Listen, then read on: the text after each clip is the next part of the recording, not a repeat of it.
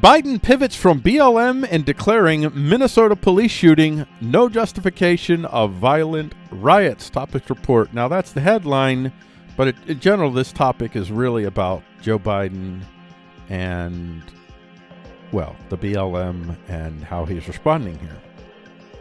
Biden calls for investigation into Minnesota police shooting. I remember when Donald Trump said something about, well, let's wait to see the investigation. They said, well, you're racist. You're racist for even asking. You're racist for even asking to get the facts. It is now racist to ask for the facts. Now, Biden has done that, and at least to the insane credit of the green shirts, that's what I'm calling now, green shirts, they are turning on Biden and calling him a racist too. So at least they're consistent. President Joe Biden said, this is from ABC News, President Joe Biden said that the police shooting of Daunte Wright in a suburb of Minneapolis, Minnesota on Sunday was a really tragic thing that happened and called for an investigation into the incident. The question is, was it an accident? Was it intentional? That remains to be determined by a full-blown investigation, Biden said. I think also the question was why did you immediately go to the taser? I don't know. I don't know. And how is it that you have the ability to pull a taser out of your pocket and not realize that it's a gun? I've had tasers in my hand and guns, and they're very different. And this is a woman. I would wager, if you were regularly training with your gun, whichever firearm you're using, your service revolver, whatever she used, whatever it's a semi-automatic, whatever she used, if you're regularly training with it, there's no way that when you reach into your pocket and you say taser that you would not immediately realize, oh, that's a gun. So this goes to, again, the heart of to me, fundamental underlying problem of policing in America. First off, we ask them to do way too many things, and they never say no.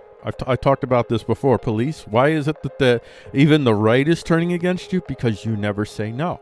When politicians say do, you jump like good little sheep, and you do. You just follow orders. Not only do you just follow orders, but apparently you don't do the due diligence training to be responsible potential dealers of death.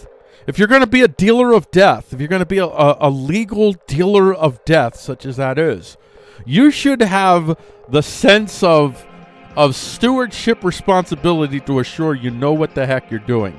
And I seriously doubt that this woman knew what the heck she was doing and that she should have been serving in the first place. So, again, like I said, if you're watching this YouTube channel, you'll see that I did do another segment earlier on about the fact that she reached for a taser. So there's still more information. I do agree there needs to be more information that comes out. But right now, color me skeptical. And I saw a meme recently my brother Bill showed me where they're talking about all the excuses that police make when it comes to a shooting. And this just sounds like one of them. I thought it was a taser. Now in the video, she is saying taser, taser. But is she saying taser, taser? And I don't know. There's a lot to be drawn from this. I will say this, of the shootings and whatnots out there, some of them are very dubious as far as whether human beings should be even upset. And I still stand by my statement that nobody should be just rushing out and, well, nobody should be burning businesses down, but nobody should be just rushing out on one report that says there was a cop shooting, and because it's a black man, we automatically assume the worst. I don't think we should do that. We also shouldn't assume the worst about either side at this point. But in this case, I think that it's hard to argue that these folks might need to be a little bit outraged, and these folks have had enough. I said in another video also, I have very little sympathy for the Antifa folks, the white, largely, I'll say at least largely suburban white folks who have decided that they're going to be outraged at the world, and they go out and they crack skulls and burn buildings down.